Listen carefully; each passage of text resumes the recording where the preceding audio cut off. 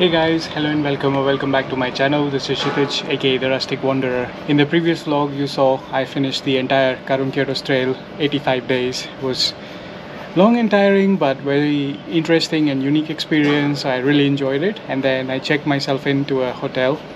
But getting here was quite an adventure too, getting to the hotel. Here's a clip of how I got here. Check that out and then we continue the vlog further.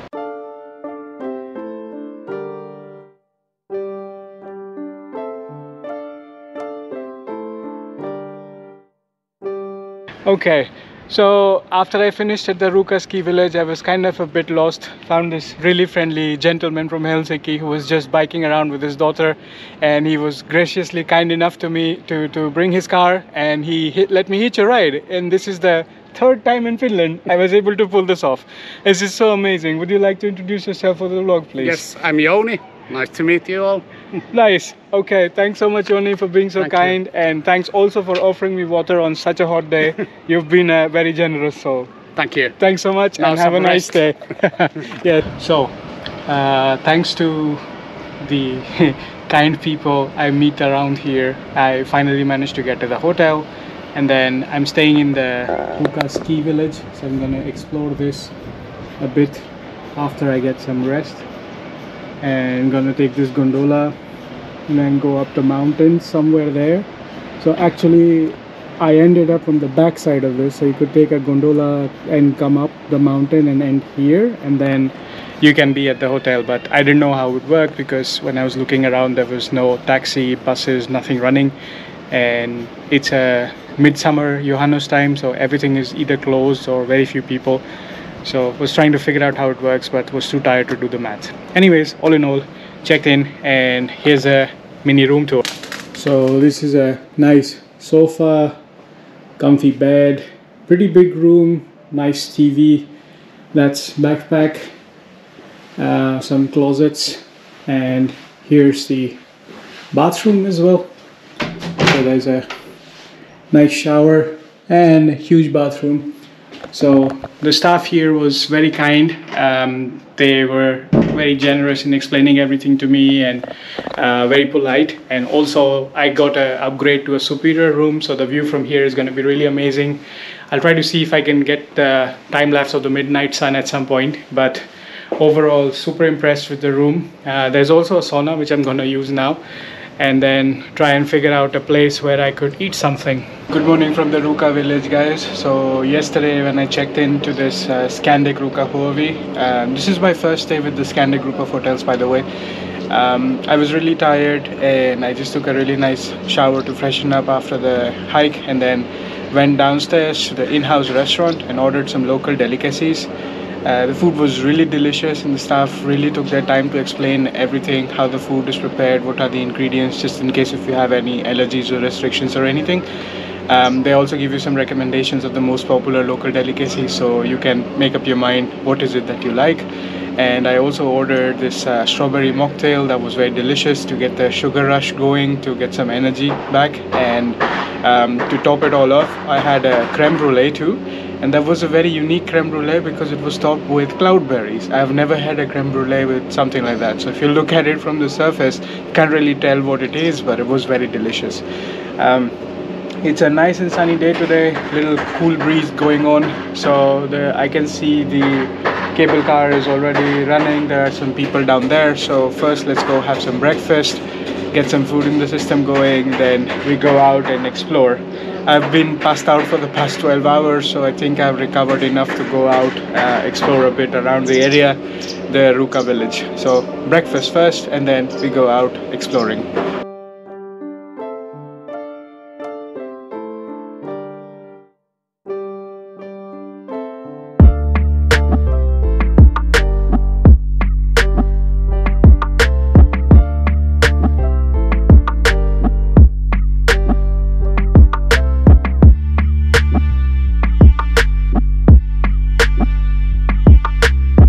Okay, so breakfast is done. Out and about to explore the Ruka village.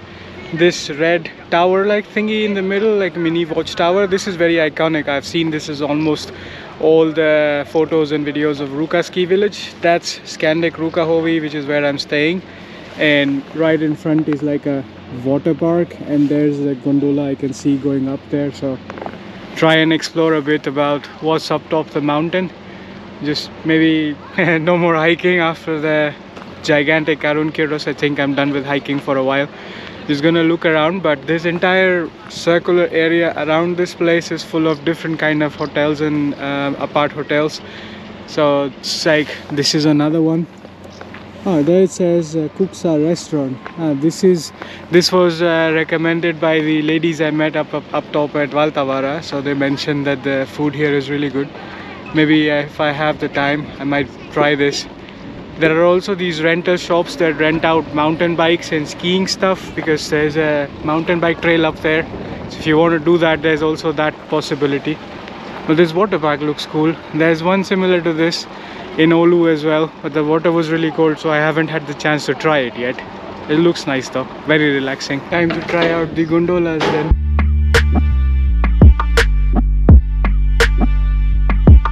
This tower does really look cool with the sunlight on it in the bright red color.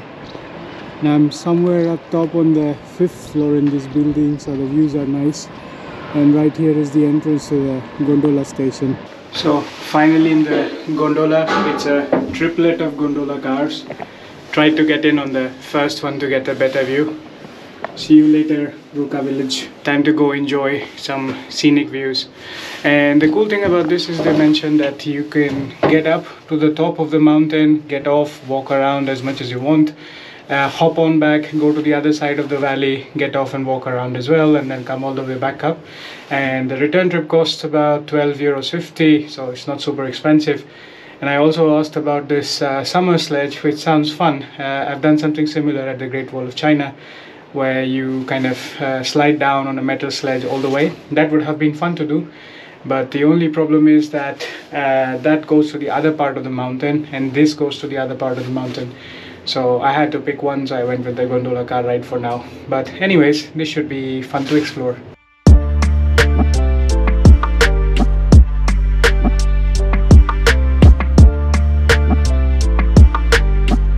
There are kids playing frisbee golf there. There's a frisbee golf course here.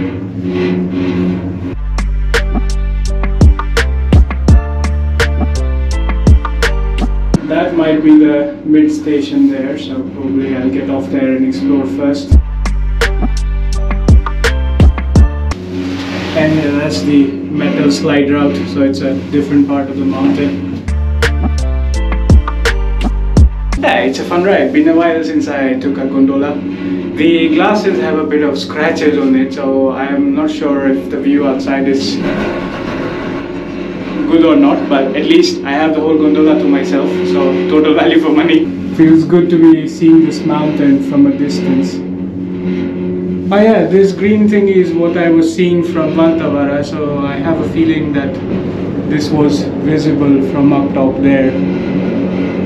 And this thing you covered with white plastic, I don't know what that is, maybe some sort of a greenhouse or whatever, but yeah, this was the view from Valtavara. Huh, cool stuff.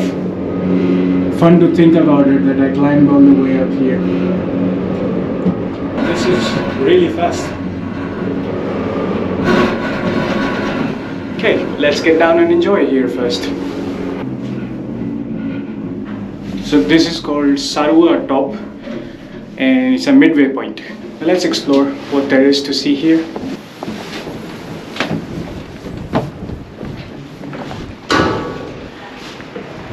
That was a cool halfway ride. Nice sunny weather.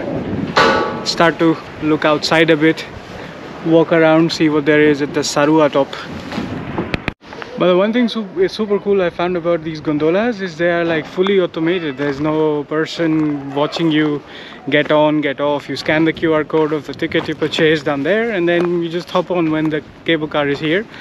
And the good thing is at the start point it stops for a couple of minutes to ensure everybody has gotten on and off. And then it starts with like a buzzer sound, and then it starts going. So it's very safe and secure that way. Really cool.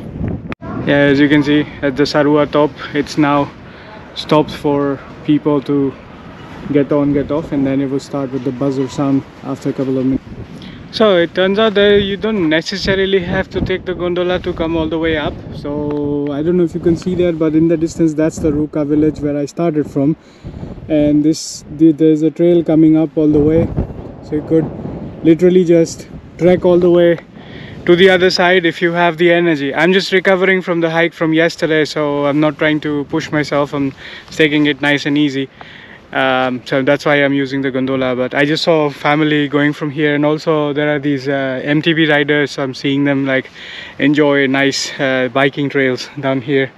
So that's really cool. Mostly the gondolas are full of people bringing their MTBs all the way up and then enjoying the biking trails downhill. That sounds like a fun activity to do. And the place where I got the ticket for this were also, I think there's a possibility to rent out these kind of bikes and skiing equipment and things. So this place mostly is popular for a skiing destination. So if you're one of those who loves like snow sports, maybe this is worth checking out for you. But I just so happened to be here because I finished the hike here, so I'm just looking around and enjoying the views. Oh, there's a zip line too. Look, there's a person and that's where it finishes. Nice. They have a cushion landing right next to the gondolas coming in. That's really cool. This place has a lot of activities, and there's another person coming in a different line. Nice. That sounds like fun. Okay, let's go down and see what's in the Ruka Valley. Got here just in time as the cable car trio came up. This time sitting in the last one just for fun and different kind of views. So right next to this dome there's a pond and some cars down there. I think that's where I finished after Karhunkierros. So trying to figure out how to get up was a bit difficult, but I was speaking to the staff when I was getting the ticket, and they say like there is a way to get here. There was in fact a gate that says Karhunkierros behind the ticketing counter. It's still a bit of a mystery to me how it works to get to the village after the hike. But anyways, Jouni, you were the guardian angel that saved me and got me to the place. So thanks so much for that. I'll be very grateful and thankful for that gesture. And yeah, now I'm gonna go explore the Ruka village. No, valley. Village is on the other side, valley is on this side. And on this side, when the cable car is going downhill, sometimes it speeds up for like a second or so, and you start to get like goosebumps for a little bit. But we're almost at the valley. Let's walk around, explore, see what else is there. And if I'm able to understand how it works to get to the village from here, then I'll share more information. Okay, so now I get how this Karhunkierros was supposed to work. So what you're seeing behind me there is actually a bus stop, though I have never seen a bus, but that's just a landmark for you. So the way it works is you finish your trail somewhere there, and the cars that are parked there is the car parking where I was at yesterday. Luckily I bumped into Jouni, so if you have a generous soul that is able to help you, then you can do that. Or you could come all the way that, look for this, and then turn right from here all the way, look for this building, that's your landmark, and right behind this is where the gondola is going to start. So that's the start of the gondola station. I'll bring you closer, and then from there you go on to the other side to the Ruka village. Supposedly that's where most of the hotels are, so probably if you're staying here, that's where you will be staying as well. So let me show you a closer look of what the start point looks like. So this is the start of the gondola station from Ruka Valley. Then you go to Sarua Top, and then you go down to Ruka village, so the opposite route of what I took. So these small tidbits of, you know, how to get to the trailhead, where do you finish, how do you get your accommodation from there, these were kind of missing in the information when I was looking up and, you know, surveying for myself when I was doing the trail. So it was also one of the reasons I tried to capture these kind of things that, you know, were kind of got me stuck, and then I had to figure a way out of those. So if you found these useful and you're watching my vlogs and doing these trails, or if some of your friends or family are about to do these trails, feel free to share it with them, because that's the whole purpose of making these vlogs, you know, adding these information that I found would have been useful but were missing. So, you know, let's help each other out. And if you find these kind of things useful, give these kind of videos a big thumbs up, so I know that you appreciate my efforts, right? And yeah, now I'm just gonna gonna look around what's in the valley, walk around a bit, because yesterday I was totally tired. Oh, and on that note, you don't necessarily have to take the gondola again. If you still have the energy after the hike, which I didn't, but if you're still feeling adventurous, then you could, you know, hike up all the way up to Sarua top, go down from there, and you'll be at your accommodation, so you get a little bit more of extra hiking miles if you really want to do that. But anyways, that apart, let's look around, see what's in the valley here. Oh, there's also an accommodation here, Ruka Ski in Ruka Valley. So probably if you just want to stay here right after finishing, this is the closest accommodation I can see. So that might be a good thing for you. So it didn't look like there was much to do on that side. So I'm going back to the village side. The valley side is just people with cars and just going to their own places and summer cottages and stuff by the rivers. So I think I'm gonna explore more on the village side, and while boarding the gondola on this side, I realized that the board sign says Gondoli. I don't know why is that the typo. Didn't feel like a typo. So if anybody knows why that is the case, comment down below and let me know. But either way, back to Sarua top almost, and then over to the other side, back to the village soon. So it's a very short ride, just a couple of minutes, but very convenient if you're tired and you just want to take it easy. So let's see what the village has to offer.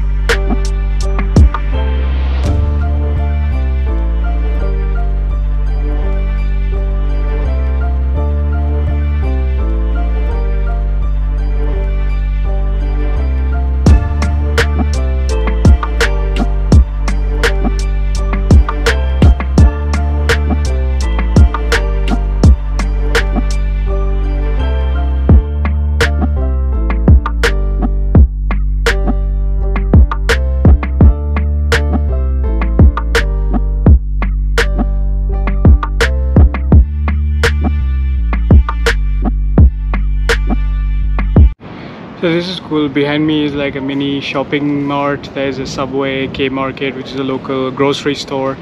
There's also a local shop where you could buy local souvenirs and local food. Yesterday on the way in, Jouni mentioned a pizzeria that's about 4 or 5 minutes away from here. Since he recommended it, the idea today for lunch is I'm gonna grab a pizza, take away, and then go down by the lake and enjoy like a nice picnic out there. Let's see if I can retrace the step and find that pizzeria again, and hopefully it's open. So among these housing places, that's where the Ruka village is. There is this is the bus stop where all the ski buses, the airport buses, and even the bus I'm going to take tomorrow is going to stop from. So this area is very well set up. That's the gondola right there, and that's my hotel behind that red tower like thing, very close. So all of this segment is very conveniently set up because it's a very popular tourist destination during the snow winter season, and even during the summer. Some of the things are working, but most of the things are closed off because it's not a peak tourist season, plus it's midsummer days going on, so not everything would be open when you get here. Found the place. It's Pizzeria Ruka. It's very close. Just placed the order for the pizza for takeaway, local delicacies as a topping instead, and I just came across this cottage behind me. This would be a cool place to spend some time at.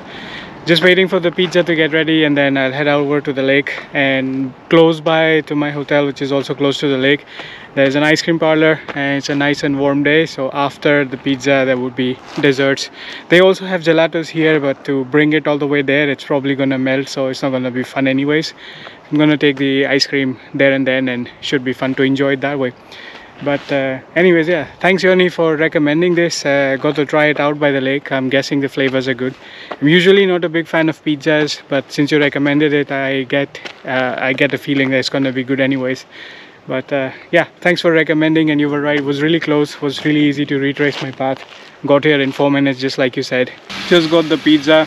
Jouni, you were right, the pizza is really good. And thanks so much again for the recommendation. I absolutely love it. And this is the view. I'm enjoying it by the lakeside, trying to cool down in the summer. And then after pizza, as I said, I'll hop on over to the ice cream parlor, grab an ice cream, and also chill by the lake and refresh and relax.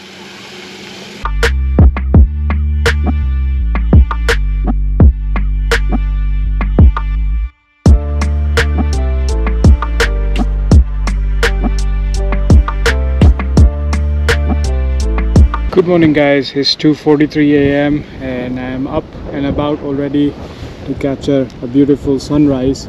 So it's today's the day when I check out, pack up and leave, but before I do that I wanted to say a couple of things.